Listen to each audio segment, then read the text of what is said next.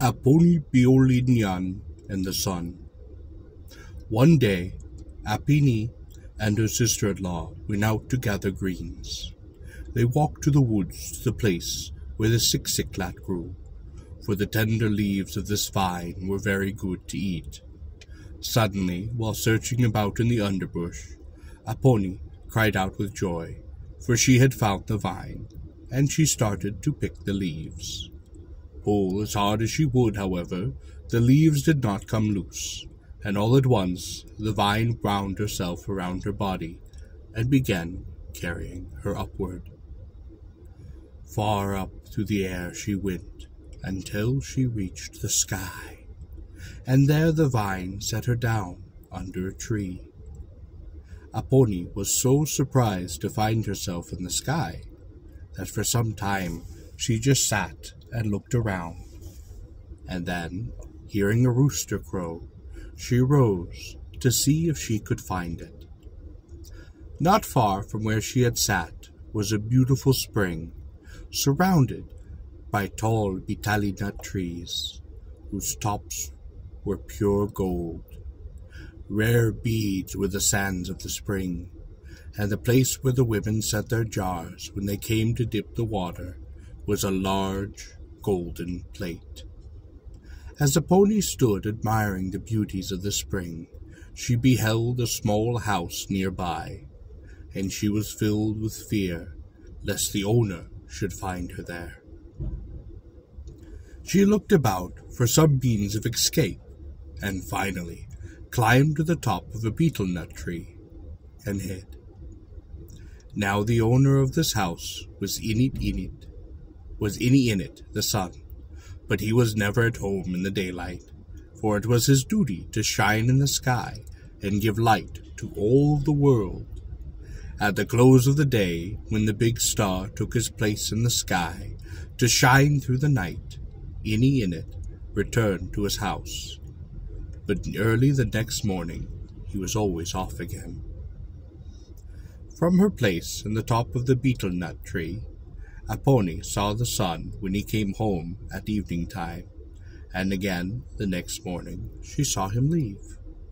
When she was sure that he was out of sight, she climbed down and entered his dwelling, for she was very hungry.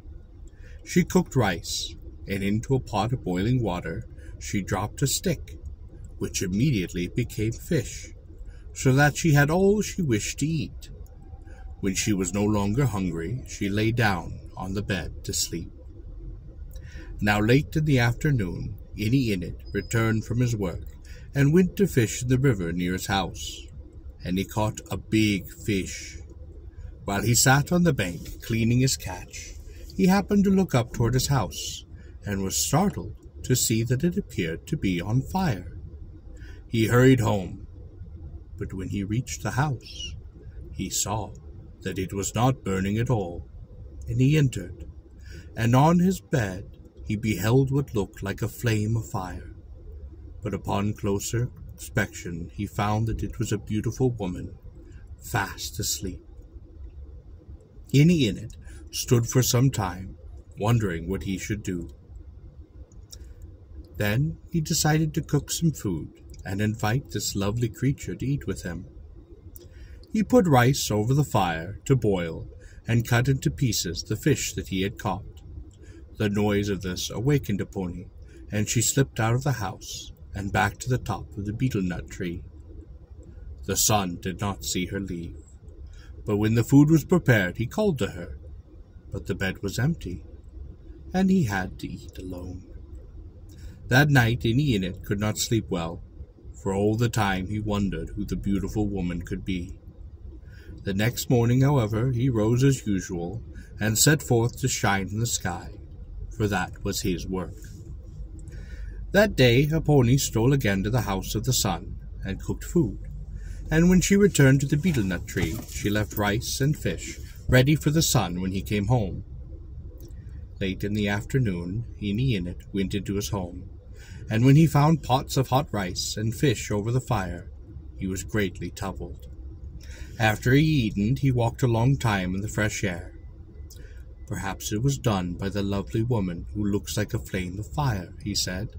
"If she comes again, I will try to catch her." The next day the sun shone in the sky as before, and when the afternoon grew late, he called to the big star to hurry to take his place, for he was impatient to reach home. As he drew near the house, he saw that it again looked as if it was on fire. He crept quietly up the ladder, and when he had reached the top, he sprang in and shut the door behind him. Aponi, who was cooking rice over the fire, was surprised and angry that she had been caught, but the sun gave her a betel nut, which was covered with gold, and they chewed together and told each other their names. Then Aponi took up the rice and fish, and as they ate, they talked and became acquainted. After some time, Aponi and the sun were married, and every morning the sun went to shine in the sky, and upon his return at night he found his supper ready for him. He began to be troubled, however, to know where the food came from, for though he brought home a fine fish every night, Aponi always refused to cook it. One night he watched her prepare their meal, and he saw that, instead of using the nice fish she had brought, she only dropped a stick into the pot of boiling water. "Why do you try to cook a stick?"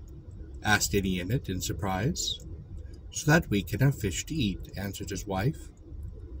"If you cook that stick for a month, it will not be soft," said Idiot. "Take this fish that I have caught in the net, for it will be good." But Aponi only laughed at him, and when they were ready to eat, she took the cover off the pot, and there was plenty of nice, soft fish. The next night and the next, Aponi cooked the stick, and Idiot became greatly troubled, for he saw that though the stick always supplied them with fish, it never grew smaller.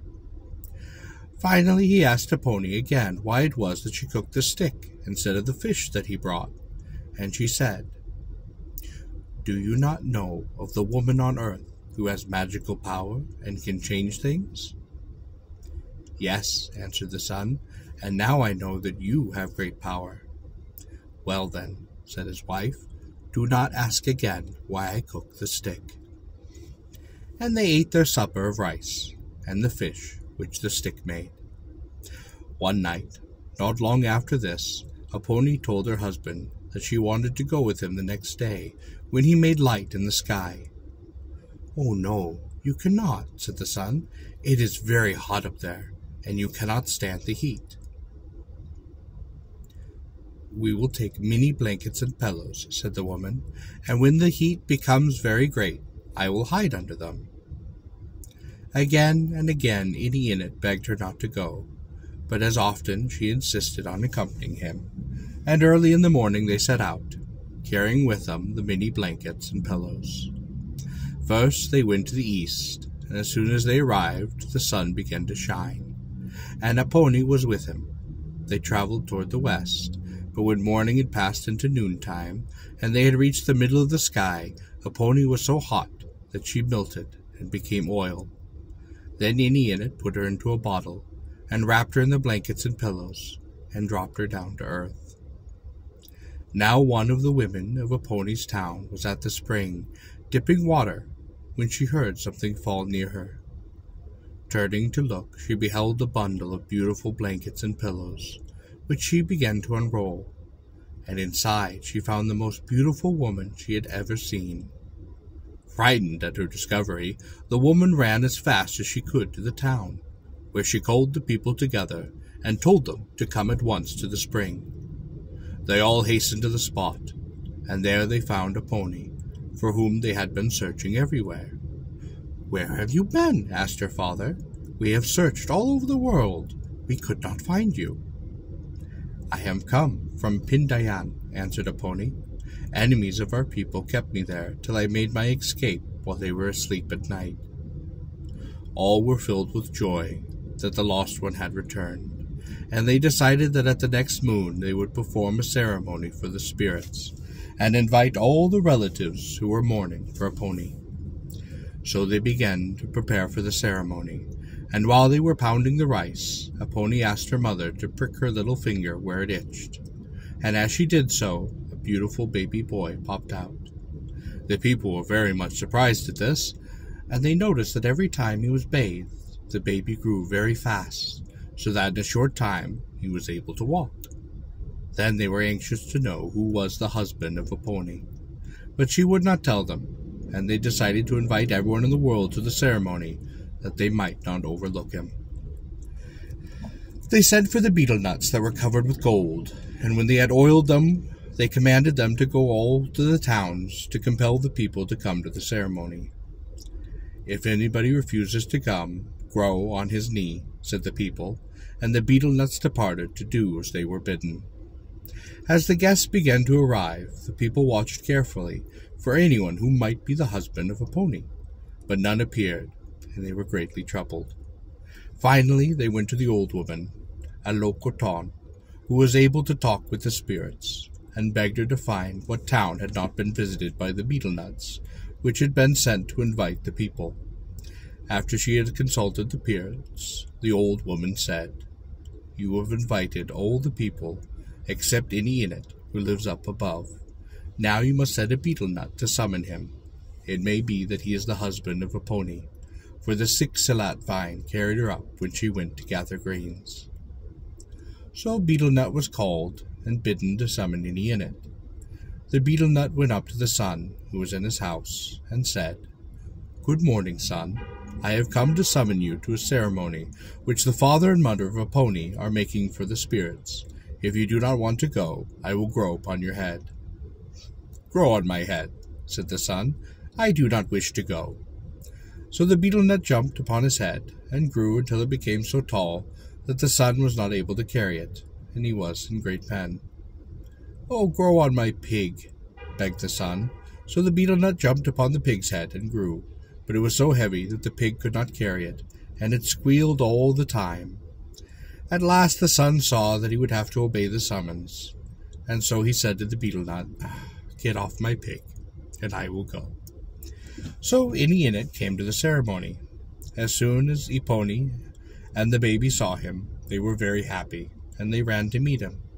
Then the people knew that this was the husband of Aponi, and they waited eagerly for him to come up to them. As he drew near, however, they saw that he did not walk, for he was round, and then they perceived that he was not man, but a large stone. All her relatives were very angry to find that Aponi had married a stone, and they compelled her to take off her beads and her good clothes, for they said she must not dress in old clothes and go again to live with the stone. So Aponi put on the rags that they brought her, and at once set out with the stone for his home. No sooner they had arrived there, however, than he became a handsome man, and they were very, very happy. "In 1 moon," said the sun, "we will make a ceremony for the spirits, and I will pay your father and mother the marriage price for you." This appeased Aponi very much, and they used magic so that they had many neighbors who came to pound rice for them and build a large spirit home. And they sent oiled betel nuts to summon their relatives to the ceremony. The father of Aponi did not want to go, but the betel nut threatened to grow upon his knee if he did not. So he commanded all the people in the town to wash their hair and their clothes, and when all was ready, they set out. When they reached the town, they were greatly surprised to find that the stone had become a man, and they chewed the magic betel nuts to see who he might be. It was discovered that he was the son of a couple in Aponi's own town, and the people all rejoiced that this couple had found the son whom they had thought lost. They named him Aponitolu, and his parents paid the marriage price for his wife, the spirit house 9 times full of valuable jars.